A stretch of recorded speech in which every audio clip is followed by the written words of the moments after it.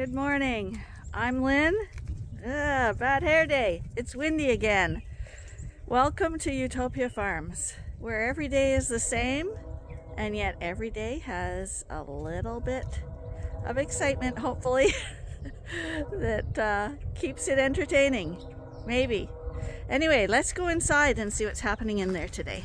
Okay, so I was just checking my records on this girl, and I'm extremely confused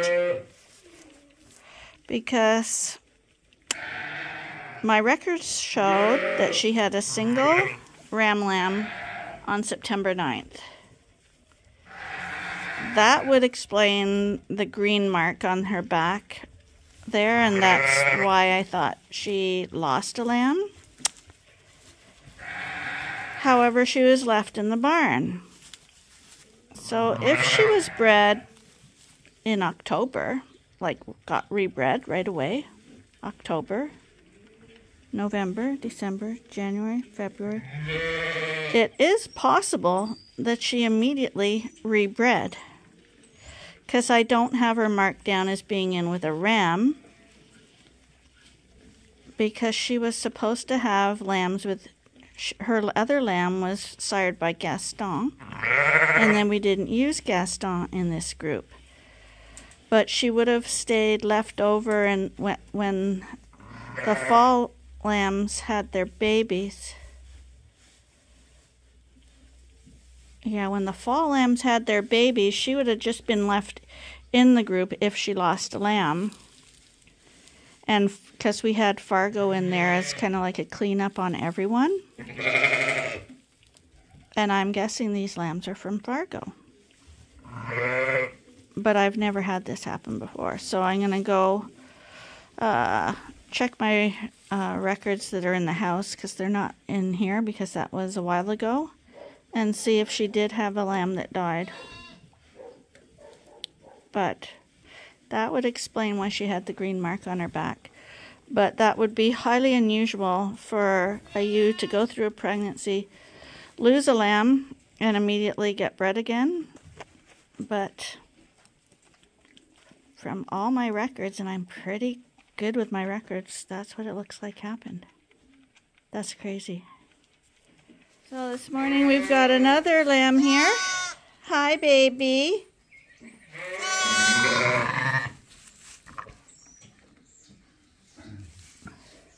This one was dry when Arnie found it, so we're assuming that she's finished lambing because she has no placenta, but because we weren't there and the lamb hadn't nursed, we're a little nervous, so we're just going to give it an enema to make sure it has a poop. It hasn't nursed and both teats are plugged. So, yeah, if both teats are plugged, it means the lamb hadn't nursed yet. And we find that lambs that don't get their colostrum quickly are the ones that are most likely to get a little constipated or have a hard time pushing out that first poop. And it's just water we use, so if it did have a poop, there's no harm done. But if you don't get that first meconium poop out, it can actually cause hypothermia, even in hot conditions. So, and you just stick the little It's not easy. You just stick the little syringe very gently into the anus and squirt hot water in, and that's it.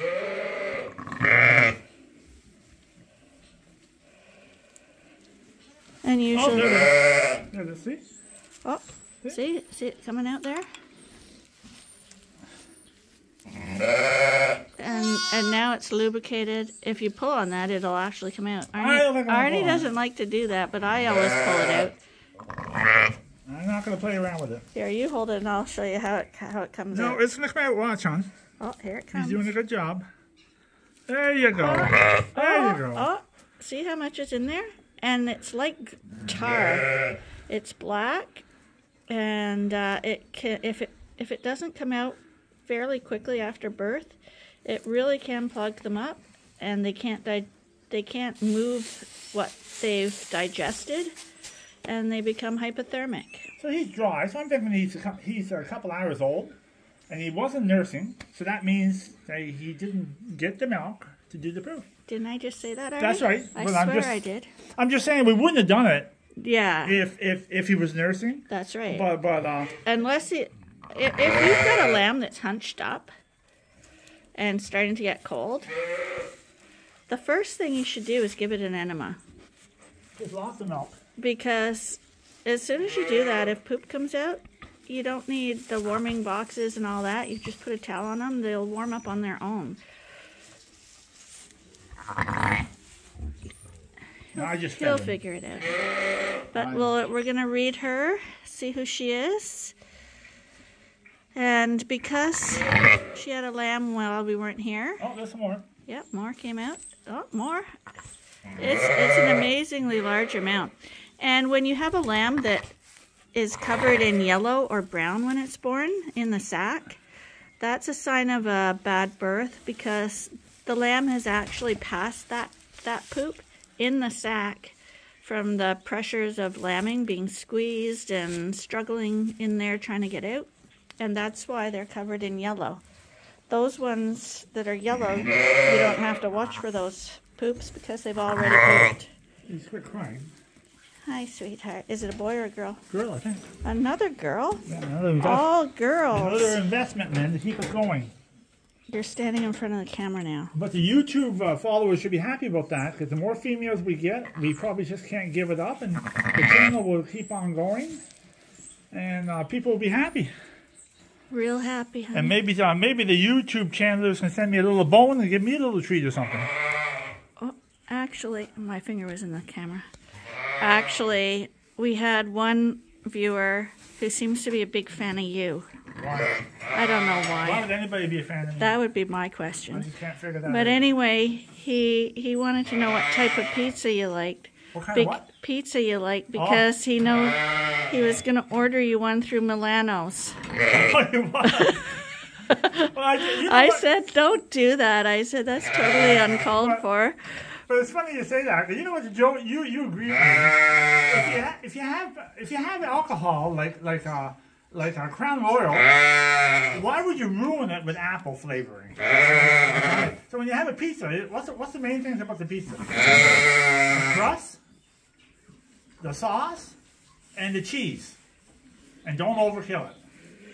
Yeah, the question was, do you like it all dressed? Because you being big and always mowing down food, he assumed that you would want it all dressed. And I said, no, he actually doesn't. He's not much of a meat eater. Keep it simple. And now I have a story on this ewe who had the lambs last night. I did check her records. When I checked to see who the dad was, I couldn't find her on the breeding list, so I thought that's weird. And then I found her that Gaston had bred her September 9th. And I thought, okay, that's really weird. I made a mistake. So I went to the house, pulled out my record books, and sure enough, she did lamb on September 9th. She had, on my notes, it said she had a really nice, large male lamb, and we were really happy about it. And I guess he had a bleeding umbilical cord, and we had tied it off, but I guess we didn't get it quickly enough, and he actually died. So those of you who have been with us since last fall probably will remember that happening when we lost a lamb with the bleeding umbilical cord. I hadn't remembered it till I read it, and that's why she had a green marking on her back, because I figured, you know, we don't put markings like that unless there's a story with her, something happened, she lost a lamb. But then I'm thinking, in September, how could she have lambed again? Because she would have had to have bred back within 30 days of her losing the lamb. But you got to remember, she delivered a full-term lamb, a big lamb. She had a full udder. She had to pass a placenta and clean up and shrink down, and then ovulate and produce more eggs to get fertilized by the cleanup ram Fargo, who will be the dad of these lambs. But it's really quite miraculous. Like, people use cedars and try to get ewes to breed back really quickly, but that's extremely quickly. Like, we didn't use any drugs on her, and we left her in that group thinking, you know, we were full up in the barns at that time. We thought, no harm done, just leave her in there with the others and she'll be fine. And, you know, it would have been good luck if she bred back, but we would never have expected her to breed back that quickly. So her first lamb that she lost was her first lamb, and she followed up immediately afterwards with these two really, really nice lambs here that she has. So she's like a little miracle ewe, I would say.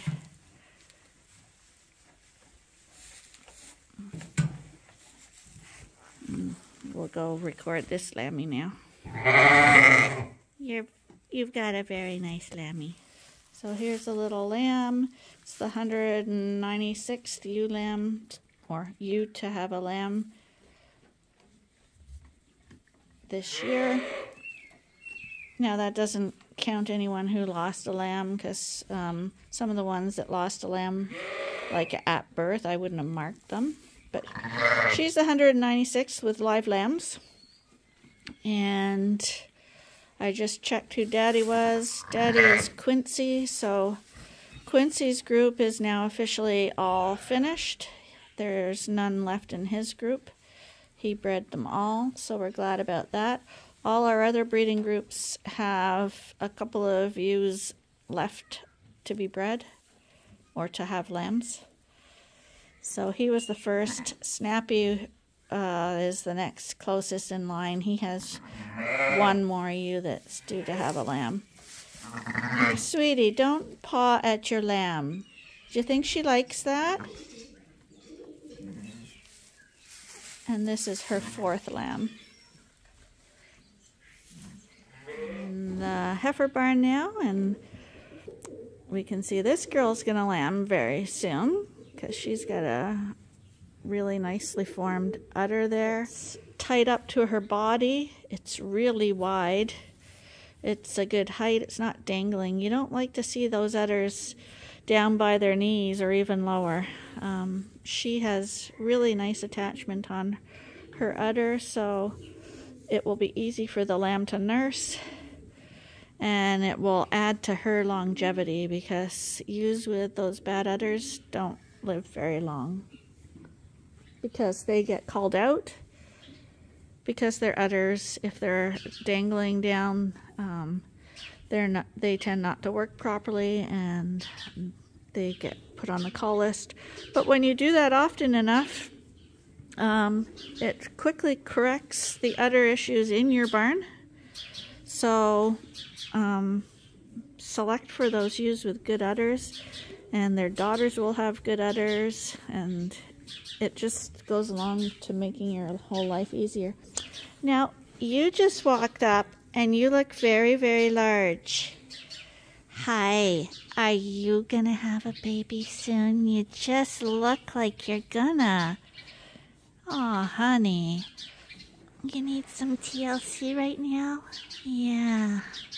It's not fun being pregnant, is it? No, but it's nice to have a lammy, isn't it? Oh, you're a sweetheart. Yeah. Oh my goodness. So we can see how nice you are. Yeah, you're really nice. Can you see you? That's you. You got a piece of debris on your nose. There. That looks better.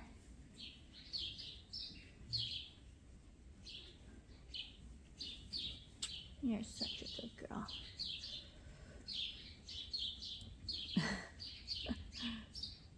You're liking that. I'm rubbing her on her chest right now. That's the favorite spot of most sheep, most animals in general, like dogs. If you want to calm a dog down, pet them there too. Hi, you're a big baby. Oh, you're gonna have big babies. I can tell, you're pretty large. Here comes another large girl. Hi, you've got one dot. And who was one dot?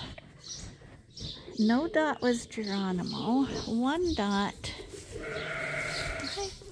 neck might be snappy. Hi, you look like you were pregnant too. And you're just not gonna leave, are you? It's hard to get work done when they do this. You're too demanding. This is putting stress on the day. Because we can't get our work done. I have to go back to selfie mode because she is pretty well running me over. You're wanting attention badly. Yeah, you are. Do you have a tattoo? No, don't look in the camera. Now you're way ahead of me. Now you're way ahead. That's you. Aren't you beautiful? Can I see if you have a tattoo? You do have a tattoo. You do.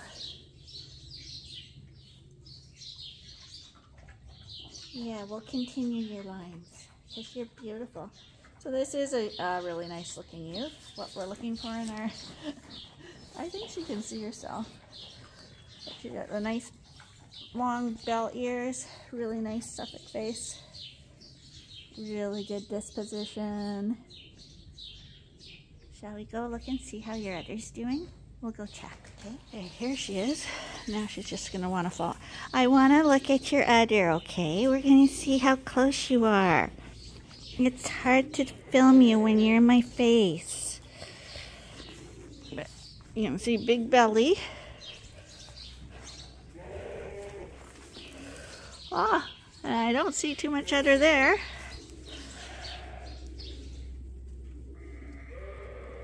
Really, really small udder. She's far away. Honey, you're gonna be one of those May lambers. And hopefully that's not triplets because you're pretty large for no udder. But it's funny, some ewes will develop their udder quite well in advance, like the one we were looking at over here. She's had an udder for quite a while. That's why when Arnie said we had a lamb this morning, I thought it was going to be hers. And others, like Cammie, was like this girl. And I thought she'd be really late.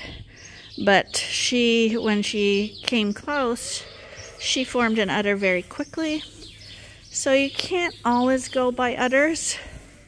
If they have an udder, you know that they're close.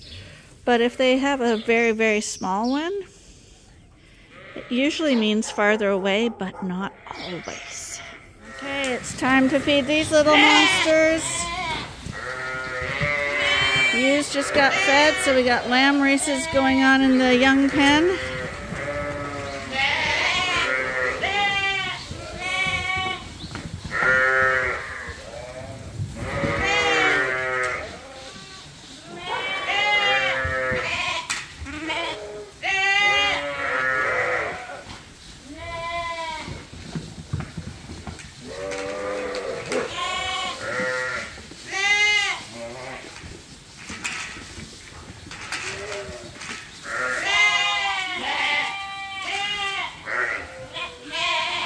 Okay, these guys are hungry. Let's get feeding these guys. If I feed these guys, you may notice that there's absolutely no pigeons or birds in this barn today. And that's because our falcon is here. Falcons eat birds. Hawks eat rodents. And we got a falcon here, Arnie. Arnie! The falcon's here. There's no birds in the barn. Yeah. He just flew. But that's why there's no birds in here. It's just whenever you come in and there's no birds, you know there's an owl or a falcon in the barn.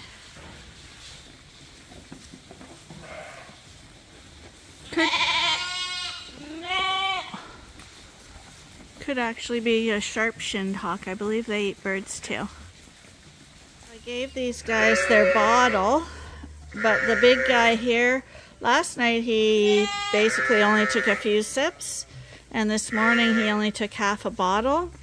And the same I'm noticing with Luther. These big guys, they kind of wean themselves because now they're eating creep feed and hay and stuff, and they're full. So when I bring a bottle over, they don't want anymore.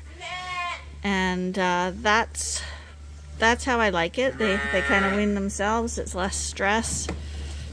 And shortly these guys will all be off bottles as well because they're well on their way. Especially that triplet ram there.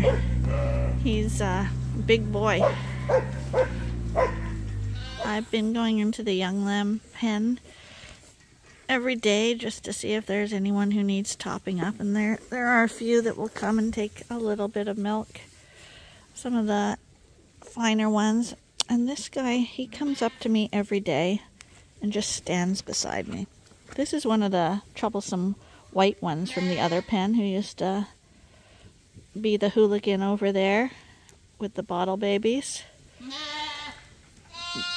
So I understand why he's jumping all over me and his brother, because they were the rowdy crew.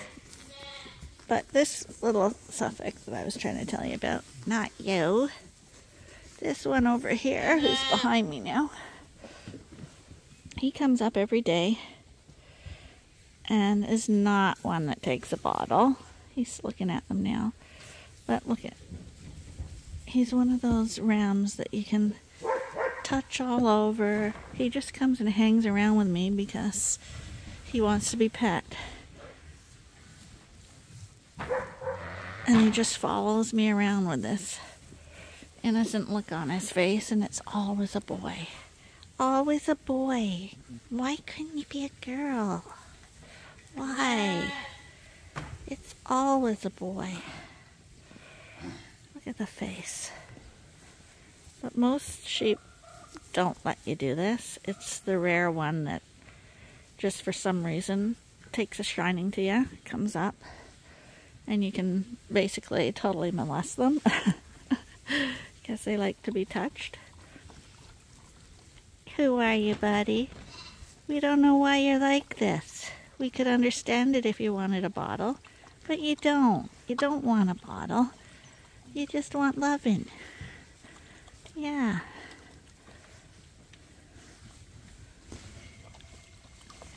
Is that a good massage, honey? Yeah, I think you like the massages. Oh, you are a funny thing.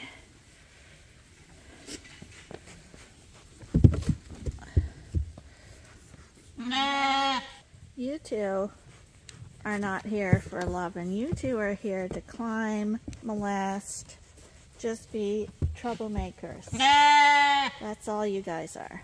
Troublemakers. You were the rowdy crew over there. That's why we brought you over here. Because you were like kind of in control in the main barn. Weren't you? The troublesome twosome. Look at them. I didn't, Arnie. I turned it off selfie mode. It's not all about you. Honey, talking to sheep, is that kind of like a senior thing? Senior moment? Not really. I get more feedback than I get from talking to humans. Well, One in particular. You get treated a lot better with me, honey, if you acknowledge me a little bit. If you can't be that. Really? Really, Arnie? Who gets more acknowledgement than you? But nobody likes those ones that demand acknowledgement.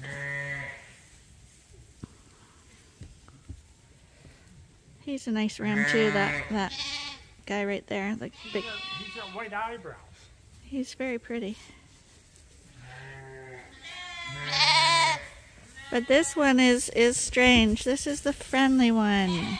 He's so sweet. How did you get to be like that, buddy? Oh my goodness.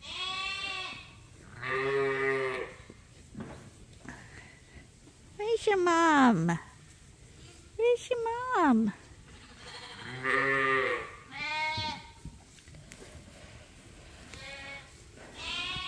Well, I brought 2 bottles over, and the only one taking them is Katie. Hi, sweetheart. Why are you so friendly?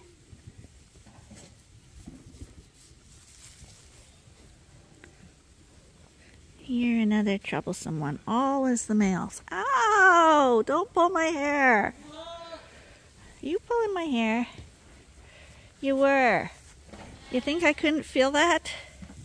Yeah, I think I could. Huh. Looney! Looney's actually quite friendly too. Bring her over. Hi, Looney. She was over here for petting earlier anyway. She's friendly. Ben, get out. Get out. Ben. Toonie, just relax. I'll put you on the ground. It's Looney. Yeah, Ben! You don't have to take off like a rocket. Watch yeah, Ben. Toonie. It's Looney. They don't like to be manhandled, except this guy. He wants to be manhandled. Well, that's it for another day.